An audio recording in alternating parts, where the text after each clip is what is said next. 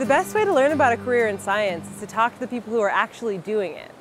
I wanted to know what it's like to be a sea otter biologist, and I knew just who to talk to.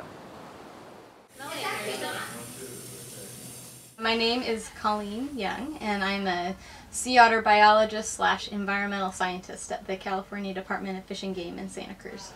Well, I'm a biologist by training, but I'm also a diver. I'm actually one of the divers that catches the otters, and then on my off days from diving, I'll be driving one of the boats.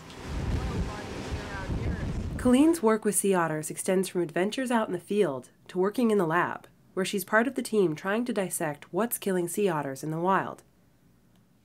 The main components of my job include sea otter carcass recovery. So we want to really learn about what's affecting sea otters, and if they do die, we want to know why they're dying.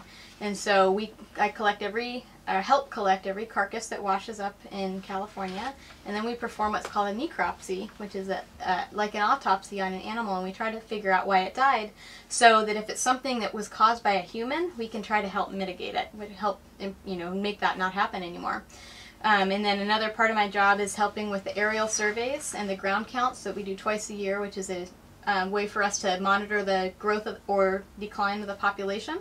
And then we also do these live otter captures routinely throughout the year. And with the live otter captures, could you tell me about your role with that? Yeah, I mean, pretty much as a diver, we're coming up underneath the otters to capture them, and we have a specially designed traps, very specially designed equipment, so we don't have any bubbles, so we're not scaring them before we get there. And the trap is designed so that the otter can't get injured, it can't break their teeth on the trap, and they're not going to get entangled. And we have a pretty delicate process where we transfer them into a box where they can get transported over to the vet to get their examination. So what are some of the special skills you use in your job every day?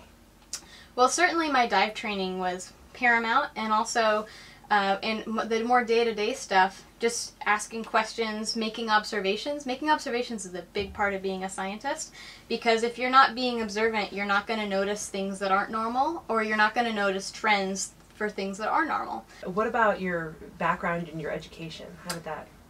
Well, I got my undergrad degree from UC Davis in animal biology. So I learned, I got a really fundamental education just about biology at the very basic level. And then I started volunteering a lot, doing all sorts of different things to find out what I was interested in and also gain experience.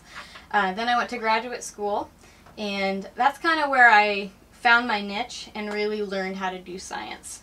What's your favorite thing about sea otters? I think that everyone thinks that they're so cute and so nice, but they are really deviant. They almost always find a way to elude us. So I like the fact that they're sneaky and they're a little more mean than everyone thinks. So they kind of have a hidden personality. I like that. What would you say to someone who says, gosh, you have a really cool job, I want to do that? What should they do? I think the first thing is to figure out if that job is for them, because it may look very glamorous or look really interesting, but then in reality it might not really align with someone's interests. So the best way to do that is to get experience. So I feel like internships and doing volunteer work is the best way to get exposure to a field or a job that you might be interested in. What's your favorite thing about your job? It's different every day, but my favorite days are when I'm underwater. Some people think that the only way to be a scientist is to wear a white coat and work in a stuffy lab all day. But science is an adventure, and for the people who study sea otters, they get to wear scuba gear, and this is their lab. Pretty fun day at the office.